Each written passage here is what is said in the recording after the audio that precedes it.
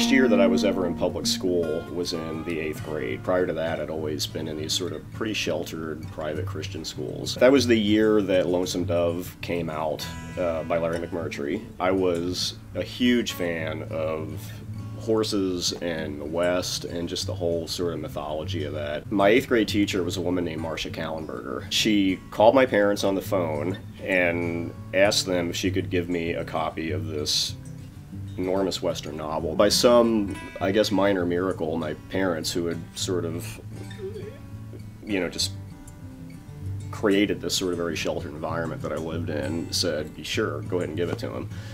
And I read, that novel, and it was definitely my gateway into well-written books. That was sort of a life-changing moment for me, and I don't think that Painted Horses would necessarily exist if I hadn't had that introduction. One teacher just did the right thing at the right time.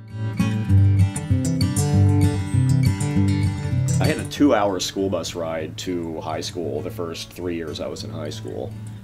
2 hours one way. So I was on the bus a lot. And I read the book, I think, 3 times my freshman year of high school. So, by the time I got into my mid-20s, I had toted this book around with me all over the place. I lived in Phoenix for a while. I lived in a really remote area of northeastern Oregon for a while. And I always took this book with me, just as sort of a totem. It was a first edition, first print run, one of the sort of great relationships of my life. I gave that book to her for a birthday present because she had sort of, made as big a mark on me as the book did. And so I no longer have it, but I know where it is. And I know, what bookshelf it sits on. And that's, that's where it belongs. When I was, I think, about 20, I was working full-time for my father, who is a carpenter and building contractor. We were doing a remodel job on a rental house that was owned by a lady whose retired father really had nothing else to do except hang out with us all day long. He told me that he had been an equine veterinarian for his career, and then he said, I was actually involved in the last mounted U.S. cavalry effort that there was in the U.S. Army in World War II. I was in North Africa initially, and we invaded Sicily. He's telling me these stories, and I just sort of tucked that away in the back of my head, and was always very, very fascinated by it. That was just sort of the launching off point for what became this novel.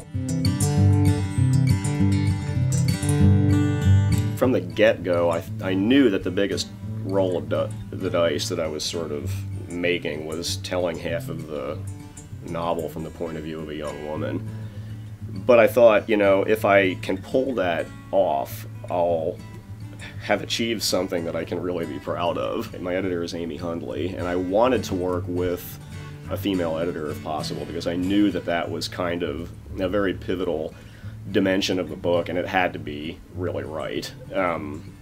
And, I have to give Amy a lot of the credit for making that component of the book, I think, work as well as it seems to. I wanted to have a sort of coming-of-age component to it, and I wanted to have a sort of frontier experience. Being that the novel's set in the 1950s, there was very much a frontier for women at that time, especially, women who were just starting to sort of be able to access, professional careers and go out and achieve their destiny. It's a romantic notion, but, I think it was also just a very pivotal time for women.